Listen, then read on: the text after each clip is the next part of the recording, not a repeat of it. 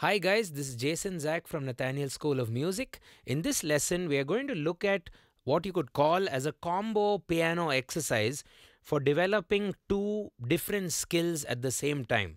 Sort of like, a gym workout where you do upper body and the lower body together or some such thing or some crazy stuff which these gym people do.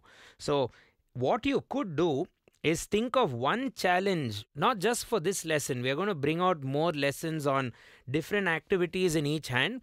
This is hopefully the start of many more. So, what you should ask yourself, even if you want to try something on your own, is what can I do in the right hand which is challenging me? Maybe it's scales, maybe it's some exercise, some pattern. While doing that, can the left hand do something different? So the right hand is focusing on something melodic. Maybe the left hand can do something rhythmic or harmonic in nature. So I hope to guide you in the right direction in terms of practicing this. And you may want to get a book or a pen and paper out because we are going to choose a scale which is not in our comfort zone, C major. As always, when this channel started till now in 2024, we've maintained one consistent thing. Our videos have gotten better and better. A few other things with respect to audio has gotten better and better. Maybe the way I teach has hopefully gotten better and better. But one thing has not changed. C major is illegal. So in your books, we are going to write down, usually we do this stuff with major scale. So I thought in today's lesson, to make it more interesting, we'll take a minor scale and we'll do the C root, but C minor. So you will find that C minor is very different than C major. A good way to remember the minor scale in comparison with the major would be minor will have a flat 3. See, this is your normal 3, E. Minor will have a flat 3. That's your major 6th. Flatten that, you get a minor 6th. And then major 7 becomes a minor 7. So this is what you could call as the natural minor scale, or you could also say that C is a relative minor with respect to what major? Well, the answer to that question is E flat major, because E flat major's 6th, major 6th interval will form C minor. So C minor will have the same notes as E flat major. So before we get started with our planning, writing everything down, what the right hand and left hand should do, it'll be awesome if you could consider hitting that subscribe button and turn on the bell icon for regular notifications. Also, the notation from this lesson will be given to you as a PDF on our Patreon page, along with my handwritten notes, which will definitely help supplement this learning. Okay, let's get cracking. So let's first look at writing C minor scale. I've already told you the notes. What you'd want to do as a student of the piano is to write it in two ways. The first way is to write the scale in a neat round circle. Don't write the scale in a line. Lines are not helpful when you want to do chords, when you want to form intervals, when you want to form connections between notes. Writing these scales, like how, if you Google what are the notes of C minor, it's going to tell you in a line or a row of notes. I think that's highly uninspiring and sometimes counterproductive. So don't write scales in lines. Write them in a circle. And as piano students, I would encourage you to also draw the shapes, what I call as piano worms. So that will be the white keys going up to the black keys whenever needed, coming back to white and then the black. So you get this very unique C minor shape, C, D, E flat, F, white note, G, white note, A flat, black, B flat, C. Okay. So any decision can be made. I want to go up a 6th. So visualize the notes. It's A flat, B flat, because you have the shape in your head. So write it in a circle, very important. It's not only for this lesson. Pretty much in general, if you're watching my videos, you'll realize that we tend to write scales a lot in the circular form. So let me first introduce you to the left hand and then the right hand. I'm assuming that your skill level might be beginner or you might even be a more advanced or an intermediate player. So I hope this lesson will have something for everyone. In the left hand, what I want you to do, if you're a beginner or otherwise, if you'd like to go in a flow, follow along with me, get your keyboards out. That will be helpful for this lesson. You would play each of the notes of the C natural minor scale one by one like this. Using octaves would be helpful, but if you cannot stretch, if your hands are too small, then what you could do is just play single finger notes. And if you're doing single finger notes, get used to the piano fingering. So you do in the left hand 1, 2, 3, 4, 5. 5 fingers. Cross your middle finger, A flat, B flat, C. Let's do that again. We have to practice ascending and descending. C, D, E flat, F, G. A flat will be with your thumb, with your middle finger. C, D, E flat, F, G, middle. Then the whole hand crosses over. So that's your ascending. Descending the same way as you went up, you come down. C, B flat, A flat, cross thumb. G, F, E flat, D, C. Again. So if you're doing single finger movement, this is what I want you to practice in the left hand. If you're doing octaves, then you just go pinky and thumb with the octaves. Descending. Now, why I requested you to bring out a book with a pencil or pen would be to map out the chords. So the fact that we've written C minor in a neat round circle means that you can get the triads easily, or if not the triads, at least the thirds or at least the fifths. You can get so many things in that circular form. So C minor, if you want to do triads or just thirds, look at the circle. C, skip one, play one. C, skipping to the D, skipping the D rather, and playing the E flat. So you have your thirds. So you can climb your natural minor in thirds. Don't worry too much about fingering. Just make sure you can kind of survive it.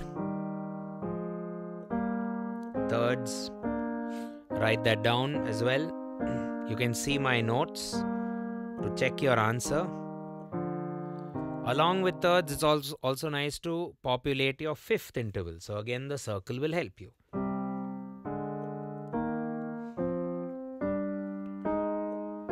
And most of the fifths in the natural minor as well as the major scale are perfect fifth. All but one. So in the major scale, the 7th degree will form a diminished fifth interval. That one. You'll get a diminished fifth. In the natural minor scale, the 2nd degree. So C will be perfect fifth.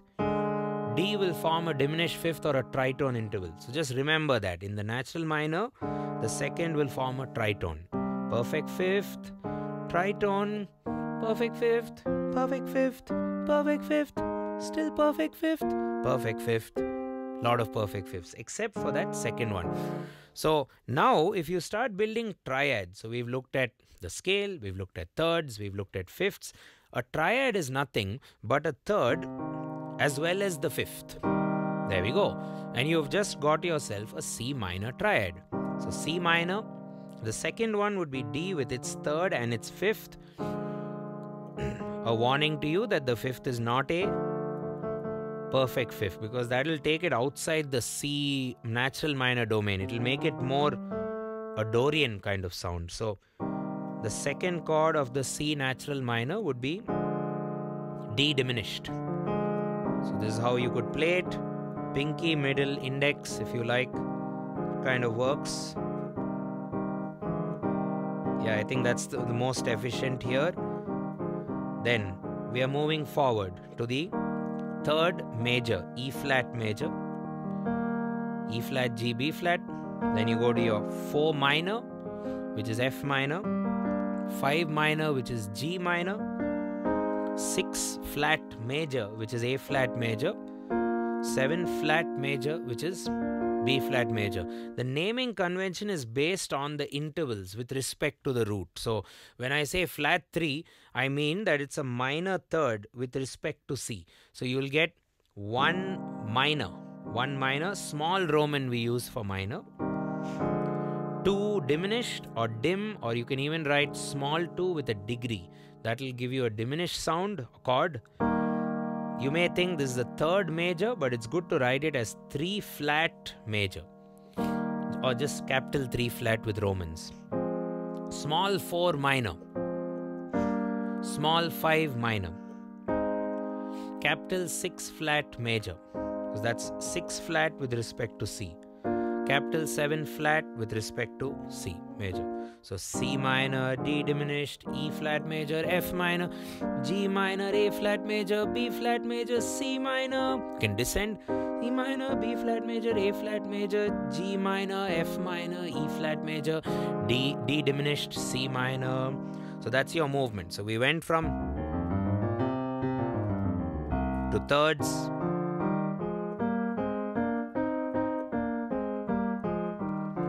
to fifths,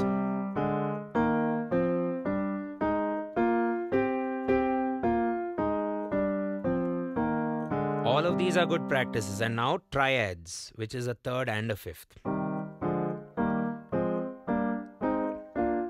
Descending.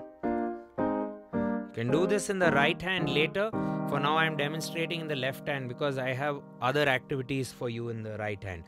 Now, if you're a bit more of an advanced player, if you're bored with triads by now, you can probably look at 7th chord. So how do we build the 7th chords of the natural minor scale? Minor 7th will be at the degree 1. Minor 7th flat 5, or the half diminished chord used with the phi sign, will be a minor 7th flat 5 at the degree 2. Major 7th at the degree 3 flat, or the third note. Minor 7th at the degree 4, F minor 7th. Minor 5 at the degree 5, the G minor 7th. Then at the degree 6 flat, you will have a major 7th chord, A flat major 7th. Then at the 7th flat degree, you will have your lone dominant 7th chord, B flat major with a dominant 7th on top. We just say B flat 7th for short. So your 7th chord formations, we also call them as chord extensions. You're extending it with a 7th interval, minor 7th, minor 7 flat 5, half diminished, major 7th, minor 7th, minor 7th, major 7th at the flat 6, dominant 7th at the flat 7, back to tonic. You can even do a descend, which will be another challenge on its own. Ascending versus descending. Different challenge. So again, to overcome these sort of shapes, it's important that again you develop some muscle memory around the combo between white and black notes. So if you take C minor 7th, you can visualize it like this, can you not? White, black, white, black. You can also then simplify it for your brain by saying this is very similar in shape. So if I close my eyes and move to the F, see, I can play the exact same chord. So C minor 7th and F minor 7th share the same shape, not the same notes, but the same chord shape. It's almost like playing the guitar if you think about it. You have similar shapes for your chords which you need to muscle down. D minor 7th flat 5, I wouldn't say that this is very similar to anything else, so you have to remember that on your own. The major 7ths can be stacked up. E flat major 7th, A flat major 7th. The dominant, try to remember that. Minor 7 flat 5. Very unique shapes. The dominant is like a boat. B flat, D, F, A flat. If you map that down, it's pretty much a boat, isn't it? And then, yeah, major 7s I've told you. Minor 7s, C and F are similar. G is the unique fellow. So the unique chords to remember are D minor 7th flat 5, G minor 7th, and lastly the dominant B flat, which is a simple boat shape. So that's pretty much the left hand. You may be thinking I can do more, I can create a pattern, some arpeggio, something. let's not bother, because I think this itself will be a good workout. The right hand is going to start doing a melodic pattern, and the melodic pattern will be pretty much from the natural minor scale. Let me play you the pattern and then you'll only kind of get a feel of it. There we go. As you can see, some way to ascend the scale and some way to descend the scale.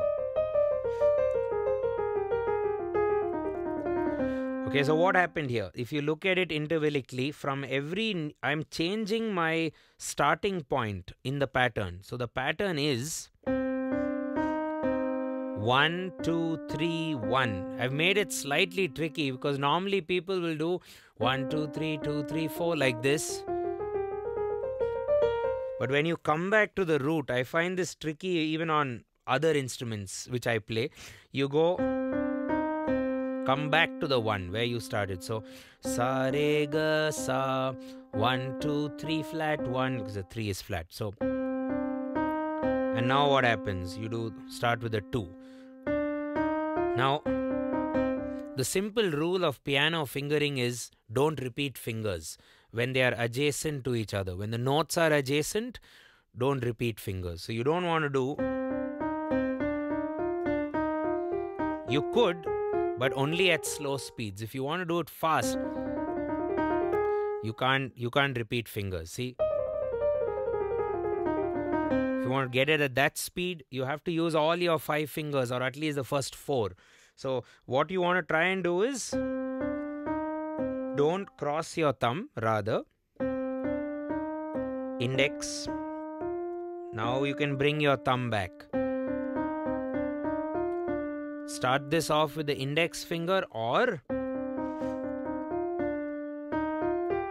you might think, oh, I can just use my middle, but now you'll have to do a big stretch here. So you get the idea. You have to figure out a fingering which takes you to the top, and don't repeat any fingers, because at fast semi-quaver and beyond speeds, it'll be unplayable if you repeat fingers. So let's try and figure out an option going up.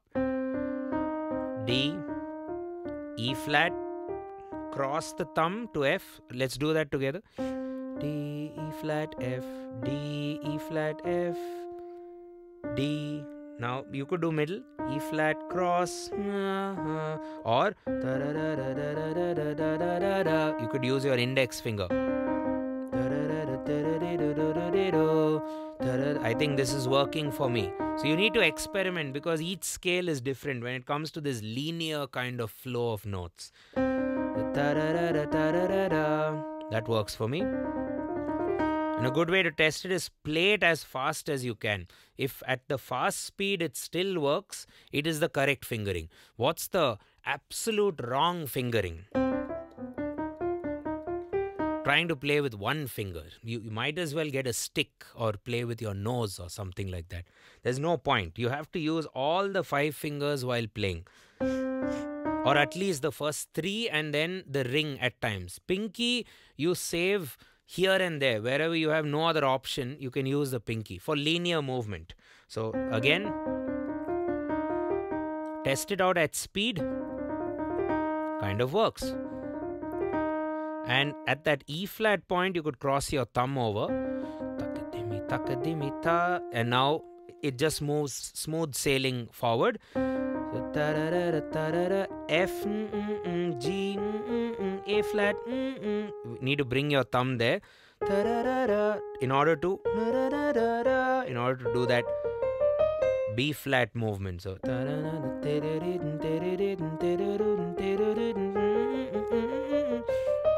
now I understand some of you might have your own fingering, and fingering is subjective. All I'm trying to say is don't repeat fingers and figure out the right crossover point. And lastly, if it's a fast speed, then you're really testing the fingering out. So play it at speed and see how you can sustain the timing also. You should be able to keep the pulse with whatever you're doing. Okay, and another kind of a cheat code which some of us use for melodies is we have this button on our keyboards, some of the keyboards. I don't have one, but it's there on some keyboards. Is this auto sustain feature where it kind of makes the fingering irrelevant, so you just hold down that button. In my case, I'm holding down the pedal, but so now you're not testing your fingering at all. You can use, it sounds smooth even with one finger. So try to avoid avoid the pedal in the initial stages, and more certainly avoid that button, the sustaining button on your keyboard, because otherwise you're not practicing. You're not going to get the right fingering at all. So let's do it together.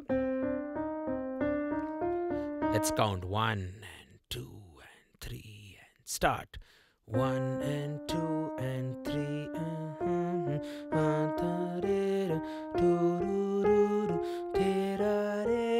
change. Ascending again.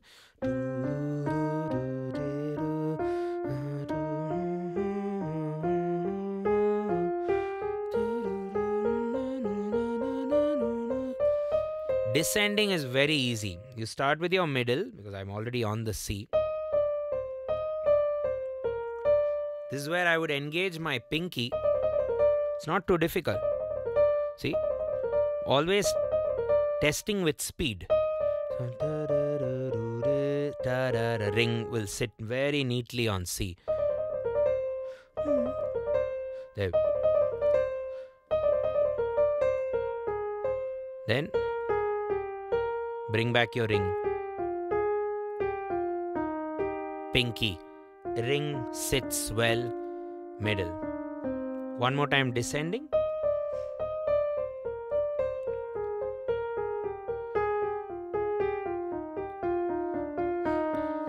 I don't know about you, but I always get this feeling that descending anything on the piano is a lot easier than ascending. Let me know what you think in the comments. Or if you have any alternate fingering you'd like to share, you could write it down and I'll be happy to go through it, and it'll also be a good learning experience for everyone to kind of benefit with a fingering style they would like. I find that some of my students like a lot of symmetry in their playing when it comes to fingering. So a student may go, you want to kind of just jump it, but then you won't get speed, So maybe you can consider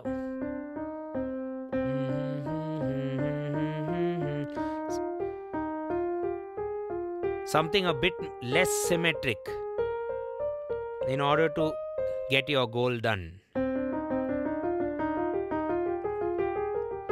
There we go. Some students don't like to bring the thumb on the black note. Even I used to be one of those back in the day. But I think it's helpful to bring your thumb. You should also think what is more ergonomic for you. So let's now do the exercise with single bass roots in the left hand. D, E flat, F, G, A flat, B flat, C. Descending. B flat, A flat, B flat, F, E flat, D. And you could even do octaves.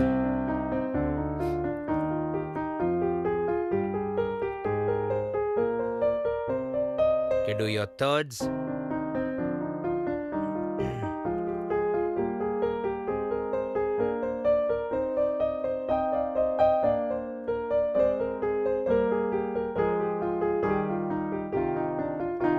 If you're an Indian style player, you can, or any player who likes trills, you can bring in the trills to your playing if you like, Can do.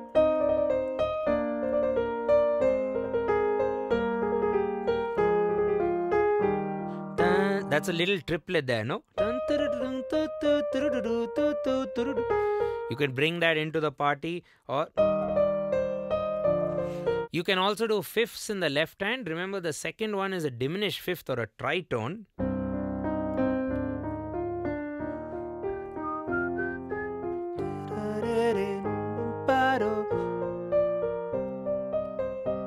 descending,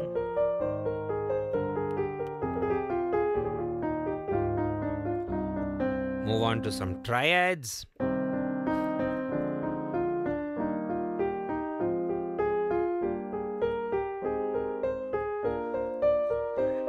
And I'm playing the triad based on the first note of the pattern. So the representing chord will be C minor for that block. See, for here E flat is the block.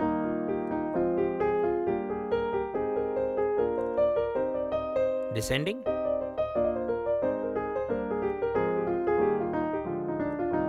And last but not least, if you're an intermediate player, you can play this with seventh chords.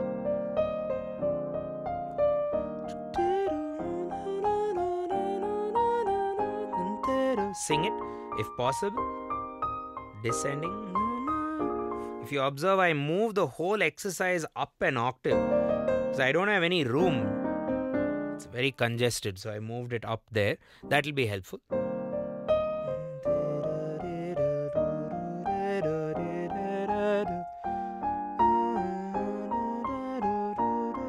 Dominant, minor, descending, minor seventh, dominant seventh, major seventh, minor seventh, minor seventh, major seventh, half diminished. Okay, so if you're a bit more intermediate, you could do this with seventh chord. So that's a kind of a good combo or a parallel workout. You're training your seventh chords in one hand and you're playing a scale exercise in the right hand and the seventh chords in the left hand. Or if you're not so familiar with the seventh chords, you can simplify it to triads, which is also a very important goal to accomplish. If you can't do triads, you can do fifths, you can do thirds, or you can just do single scales going up. So if you think about, your left hand is doing a scale ascending while your right hand is doing a pattern ascending. You know, and then descending scale, descending pattern as well. So I think it's a nice way to practice piano in general. Figure out what your right hand needs to do, figure out what your left hand needs to do, and the end product of all this is hand independence. A lot of people want hand independence exercises. Why not just do 2 exercises, you know? And it can get pretty interesting. You can follow a drum groove here, you can do chords here, you can do a melody movement here. You can tell yourself, if I have 1 hour of piano practice, do you want to do half an hour in the right hand, half an hour in the left hand? Or do you want to maximize only the right hand and then you may forget the left hand? In this 1 hour, you're giving the same amount of importance to both hands, improving your hand independence, having a lot of fun along the way, I feel. At least I do when I practice this. And instead of that 1 hour workout, you're reducing it to half an hour. You can do something else in the remaining half an hour because you're doing two hands. You're doing 2 hands in parallel. All you need to do is slow it down, see what works for your level, and go for it. We all kind of get annoyed with piano exercises and practicing the piano. We tend to always want to learn songs and improvise and compose and do all those sorts of things. But you need to spend time with the exercises and the workout, so to speak. But I understand it can get boring. So in this way of practicing, the boring stuff is actually getting compressed. And you can also do this in parallel or combination with anything you're doing at home. You could be watching TV. You could be chatting with someone in your house, you know. You could just be chilling out and doing this with a piano in front of you. So I tend to do this pretty often, and sometimes you start getting bored. Your conscious brain observes what you're playing and it wants to be a bit more creative. And strangely enough, the exercise could end up going places. It could help you improvise something, or it could help you create a composition at some point. So you should kind of be open to all possibilities and don't have a very fixed process once you've written it down. So the writing gets you in the zone, it gets you to respect your work, but after that, once you've done a few iterations, you need to then just let it go freely. And I hope you find something useful with this lesson. And if you like more scale exercises or more chord exercises and anything to help with your fingering, your hand coordination, and piano playing in general, do consider checking out some of the playlists and other videos which we leave in our description. You can also head over to our YouTube channel's homepage, where all of our lessons are categorized very well with playlists, and each lesson will have supplementary notes. You can find those supplementary notes as well as notation, MIDI files on our Patreon page for a lot of the lessons we put out on our YouTube channel. Pretty much all of them, actually. And if you'd like a more structured approach to learning, you can consider two opportunities at Nathaniel. One is you can do our flagship 6-month course called Music Method. You can do it at a foundation level or an intermediate level. If you don't have the time to come into the class and learn a live lesson, if you're traveling or if your time schedules don't match, you can always head over to nathanielschool.com under our video courses domain, and you will find structured lessons from absolute zero. What are the notes of music and piano, all the way to something a lot more creative, where you can learn improvising, composing, and a lot of departments of music learning. So I will look forward to catching you soon at Nathaniel School of Music. Cheers, and catch you in the next one.